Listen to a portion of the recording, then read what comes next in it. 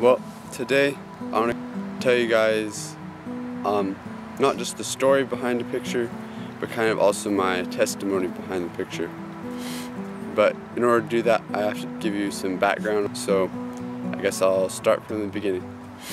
About 3 weeks ago, I was able to help out with a youth event at Adventure Church, and to plan the youth event, I was given the job of a sage, which is to collect verses and curriculum teaching material to teach at the event. And this is kind of my first time doing it. I'm not really a big teacher, but I know that's one of my God-given gifts. The whole purpose was the event was to kind of teach to present yourselves eagerly and shamelessly to God as one He has approved, who correctly handles the word of truth. So as soon as I heard these words, images started popping in my head of like how I could represent in my part of the teaching through art. How could I represent these 3 stages? Presenting yourself, being shamelessly approved, and correctly handling the word of truth.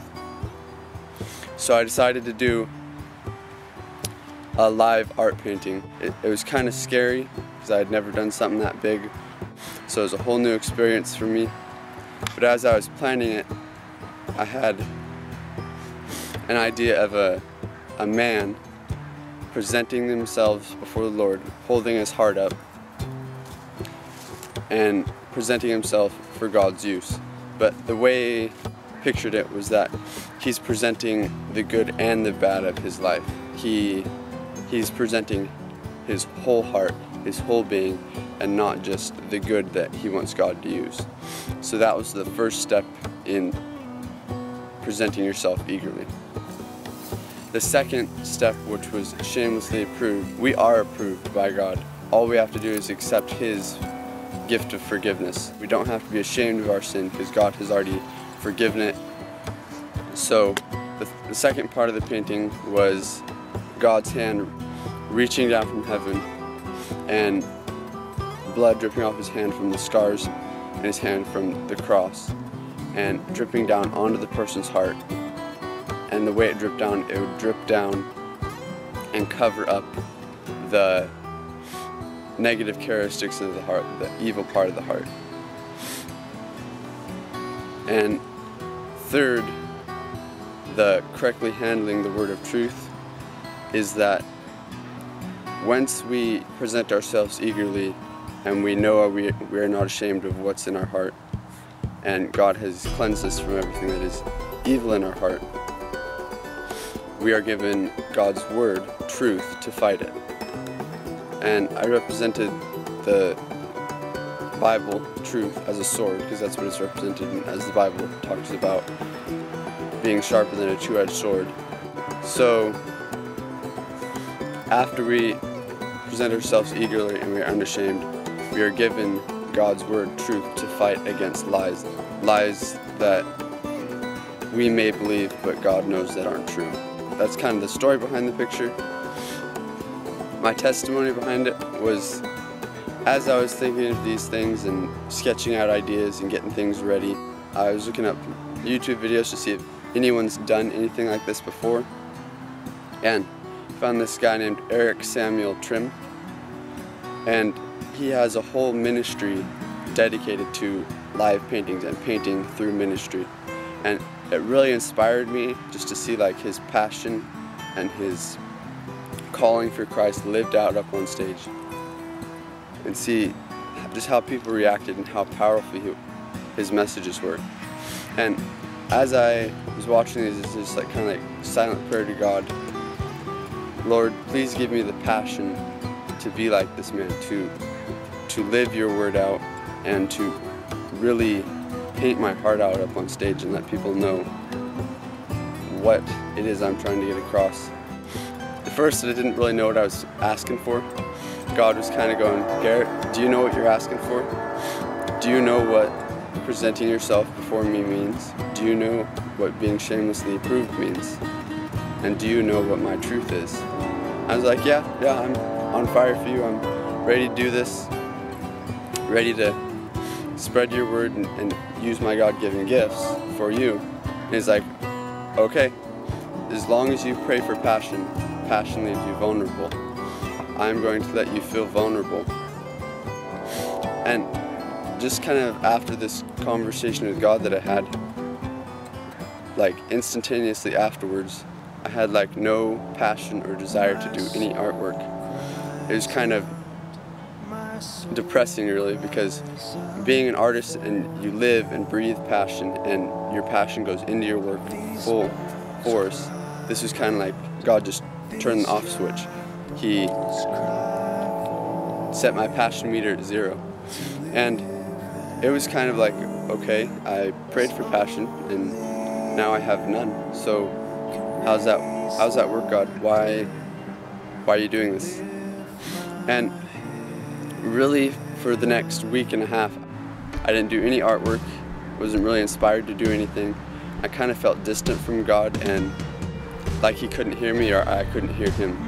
Like there was kind of a wall between us. And I started believing that God couldn't hear me and that he just kind of didn't really care how I did this painting and didn't really care where it went. And that I was kind of going in my own direction. Was it really my calling to go do this? And I was kind of doubting myself and ready to kind of give up on the whole thing. As we were getting closer and closer to the event and finally the day came, I was still the same, passion's kind of 0. And it wasn't until the night of the event that I got up on stage, had everything set up. I was actually staring at the blank canvas up, and everyone's behind me waiting for me to paint it. And all of a sudden God's like, Garrett, this last week, I have let you be bombarded by the liar. I have let you fight battles. I have let you see what it means to believe lies and be distant from me. And it was kind of one of those awe moments that you never get over. Everyone's behind me worshiping and I'm just up on stage and I can't hear a word. I'm just completely taken over. And as I was up there, he's like, okay, I don't want you to just paint this picture to represent this message. I want you to paint your testimony. I want you to paint yourself, presenting yourself eagerly to me. I want you to paint your heart on that canvas. I want you to paint your lives and your characters on that canvas. And it was kind of like, wow, is all I could say. I was up there doing my own little skip joy and dancing around in my heart and just kind of shaking all over. God just showed me that he didn't want my passion to be in the painting. He wanted me to be a tool to channel his passion.